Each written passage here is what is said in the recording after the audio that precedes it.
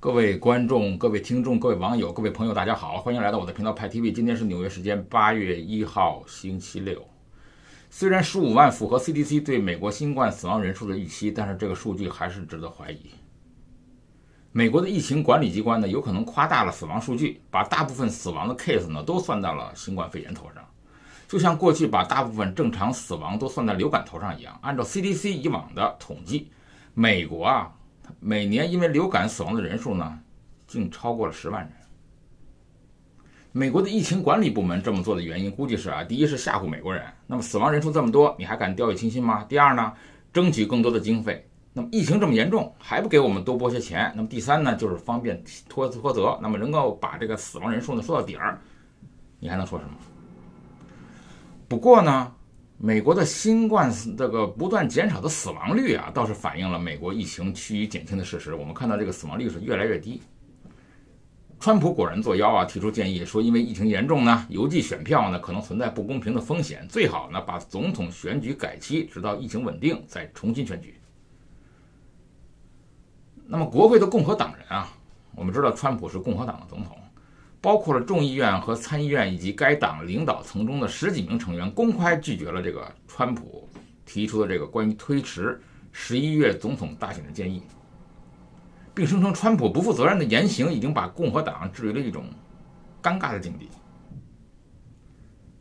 参议院多数党领袖这个麦康奈尔他说，在美国历史上就算经历过战争、萧条和内战，我们也从没有延迟过联邦的选举，我们坚持11月3号的选举。那么自从1788年以来美国每年的11月份都会举行一些选举，那么他的希望今年还是如此。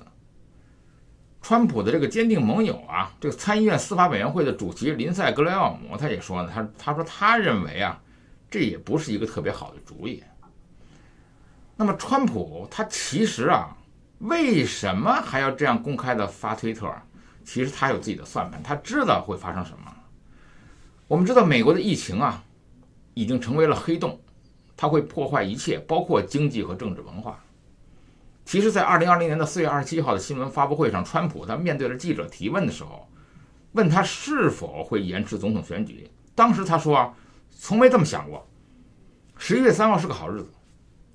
当时拜登说川普一定会想方设法延迟选举。那么很多人都认为，那么川普呢想要以疫情为借口延长自己的在位时间。那么我们来看看川普到底是心怀什么鬼胎呢？第一，就算是总统大选延期，那么川普的任期也不会延长，到点是自动下台的，是由民主党人叫做帕特里克·莱西担任代理总统。我们先搞清楚3个时间点第一，美国总统的投票日是11月2号。第二，美国国会的任期到期日是1月3号。那么国会众议院现任议长是民主党人佩洛西，那么参议院议长自动由副总统彭斯担任。第三，美国的新总统他的法定就职日期是2021年1月20号，现任总统是川普。美国的联邦宪法在1845年总统选举日法等相关法律都没有赋予在任总统单方面推迟乃至废除选举自动连任的任何权利。选举日理论上可以延迟，但一定要由国会两院做出决定。那么由民主党把持的众议院会同意延迟总统选举吗？可能性几乎为0。就算川普通过发动战争等理性归零方式制造巨大的危机来试图将选举日延后，也必须经过国会通过后才可以实现。那么如果选举日延后，甚至延迟到了2020年1月20日以后，那么川普也必须在1月20号交出总统宝座。根据联邦宪法第20修正案中的正副总统的任期应于原定任期届满之年的1月20号正午终止的条款，不论是否产生了新当选的总统，川普都必须在2021年1月20号卸任。随后呢，总统的职责将按照2006年修订过的1947年总统继任法的规定来安排临时代理，直到大选投票日产生新总统。正副总统呢，因为任期而离职，代理总统呢顺位为国会众议院议长和国会参议院议长。如果11月3号总统投票无法进行，大概率的话，国会选举也随之被推迟。于是，第116届众议院在1月3号自动任期终止，而第117届众议院无法产生。所以，国会众议院没有议长，那国会参议院临时议长，一旦这个时候他就可以代理总统一职。目前参议院多数党是共和党，那么理论上，如果参议院这个议长缺位，那么由最资深的参议员担任临时议长。那么由于国会参议院呢，它是有35位的议员，包括23位共和党和12位民主党，将会在11月3号改选。这就意味着2021年1月20号时，只会有65位国会参议员合法在任。而这65位议员中的民主、共和党分别控制35席和30席，那多数党就转换为了民主党。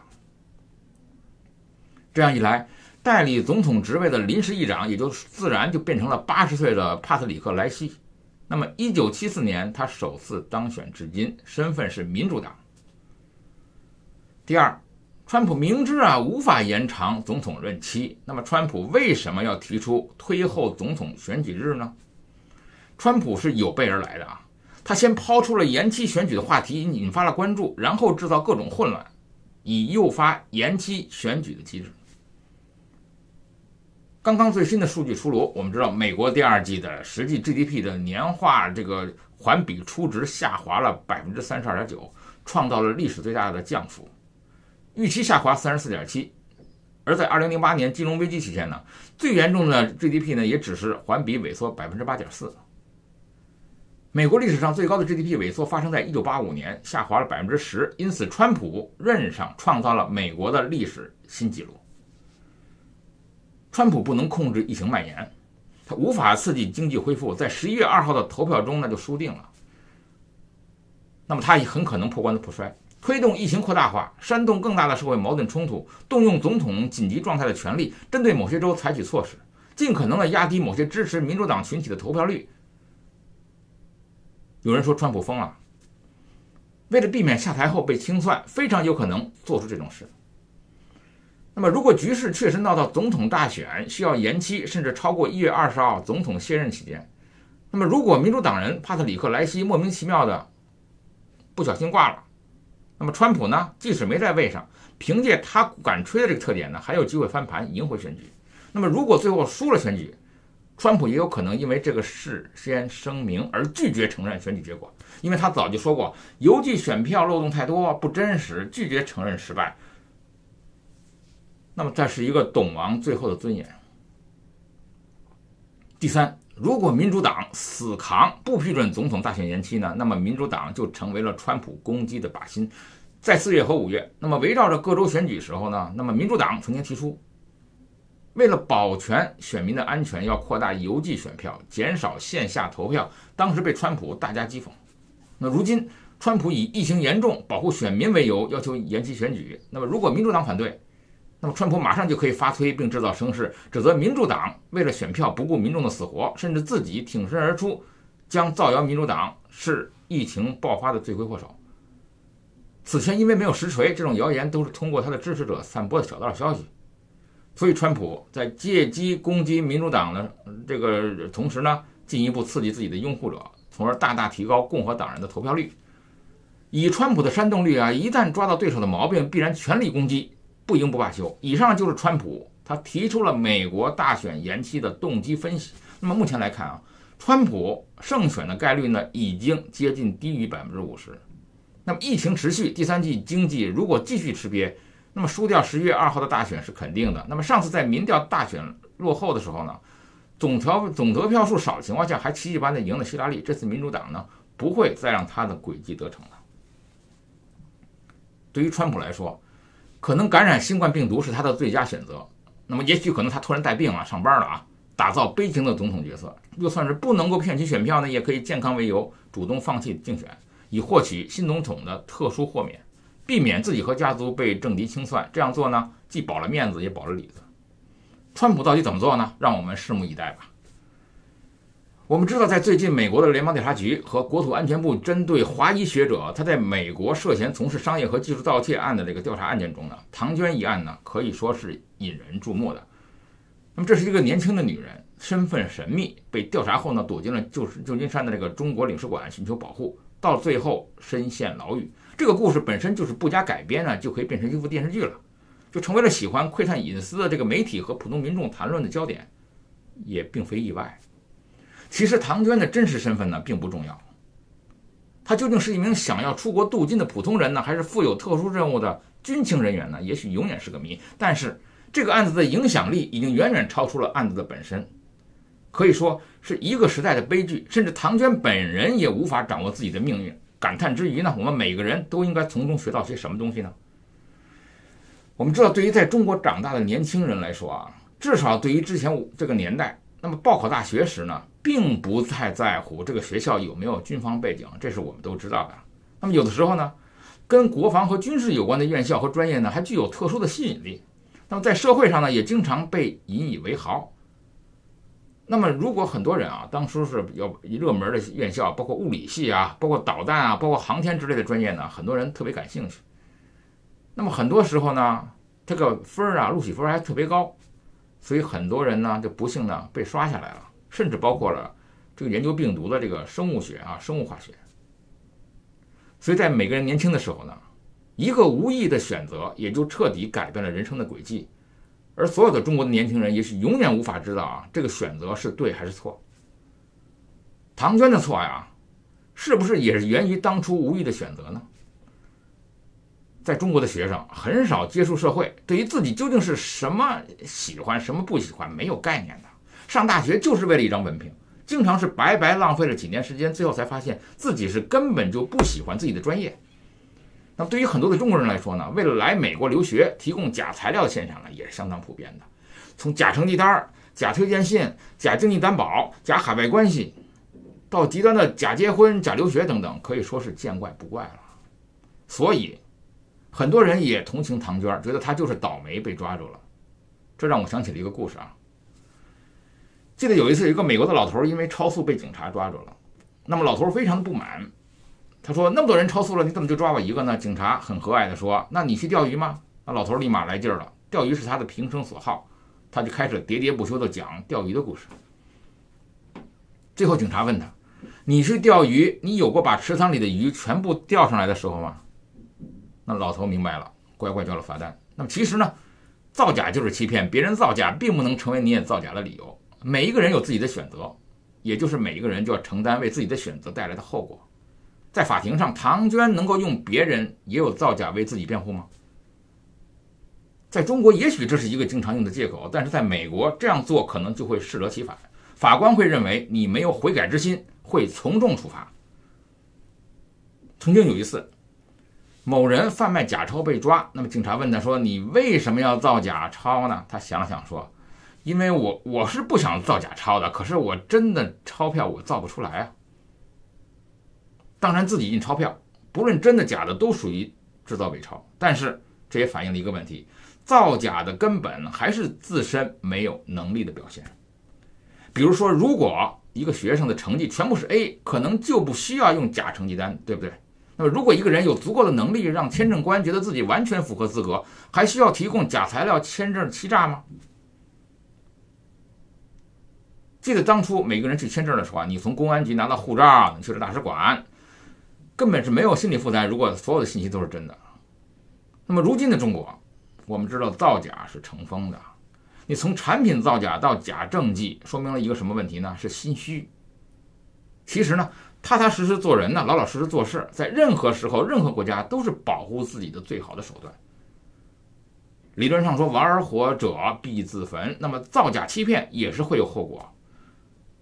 那么其实和偷窃是一样的，那么欺骗呢也是一种行为的模式。那么每一个小偷呢都被抓住，每次都会说自己是第一次，今后一定悔改。其实呢，他们后悔的就是因为偷窃被抓到，而不是偷窃本身。如果不是被抓，他们会一直犯罪，虽然经常告诉自己这是最后一次了。造假的人是一样的，习惯了造假，就会一直为自己找借口辩护，那么一而再再而三的重复造假。所以任何因欺骗造假被抓获的人呢，他都是不值得同情的，因为这不是偶然的行为。可怜的唐娟为了签证欺诈，为了申请科研基金，为了升职，会不会欺诈呢？那么间谍和从事地下工作的党员干部经常不会被信任，就是这个原因。包括你回到了本土也是不会被信任。造假欺骗不是中国特有的，但是中国绝对是一个造假的大国。那么全世界每年都有造假和编造数据被撤销的论文，中国竟然占了全世界的70%。来自中国的留学生考试作弊的比例呢，也高出了平均水平的3倍。更可耻的是，中国的论文造假成了职业，生产的流水线只要交钱，对方就提供所有的配套服务。那么学生作弊呢，也被认为只是不遵守纪律，作为一种可以被很多学生认同的行为。我们看到最近被披露的瑞幸造假案金黄珠宝的80吨假黄金案，玉林汽车的欺诈案，涉及的金额都高达几十亿、几百亿，牵涉的作案人包括从生产到监管、会计审核、国家干部，造假的严重程度让人瞠目结舌。各级的政府部门呢和干部造假欺骗大概已经不是秘密了。中国的小道消息特别多，原因是什么？就是因为没有人相信大众媒体了。当造假成为一种文化，而且造假欺骗可以谋取巨大的利益，造假欺骗犯罪得不到应有的惩处，这种环境污染是不是已经影响到了每一个人？可以说在某种程度上，造假成了一种被社会默许、被法律忽视的犯罪，而它的严重程度已经到了难以遏制的程度。比如说瑞幸造假，它的作案手段呢简单粗暴，从公司的董事、所有高层的管理到各个部门门市部经理和员工，几乎所有人都知道自己在造假，却毫无例外地参与其中，而不觉得自己是在犯罪。现在瑞士已经下市了瑞幸造假呢在美国被提报。理论上中国的政府必须给民众一个交代，给美国股民一个交代。那么要开始这个公开审讯，那么不论职位高低都应该得到应有的惩处，可能还要抓几个替罪羊，那么其他人呢可能毫发无损，全身而退。但是法律能不能防止类似造假再次发生呢？我是没有信心的。我记得在这个中国的一个研究生答辩的时候，答辩委员会呢最后告诉这个研究生说，你的数据都是编造的，但是我们还是让你通过，但是要你知道你骗不了我们。这就是中国的文化，富有人情味儿，但是没有道德底线。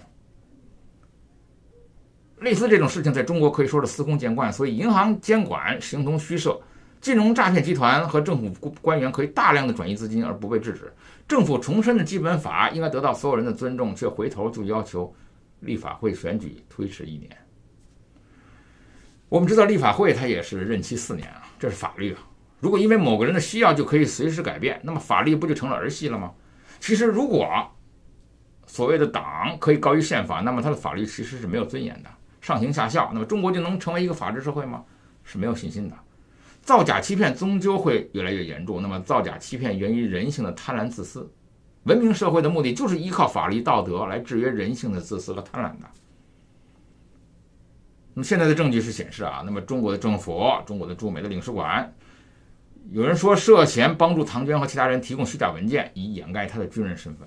那么如果美国借此把中国政府描绘成了一个所谓的犯罪组织，那么中国政府怎么辩护呢？那么你能承认他这个是间谍，是中国政府派遣的吗？来证明自己的品格高而对美国抱有敌意吗？还是说否认这些人的间谍身份呢？所以很难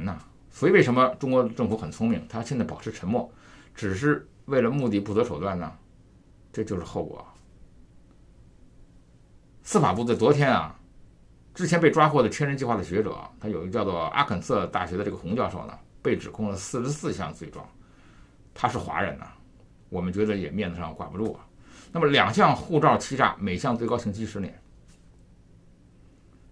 在中国人看起来不算什么样的这个大的欺骗行为呢，最终可能会让他导致终身监禁。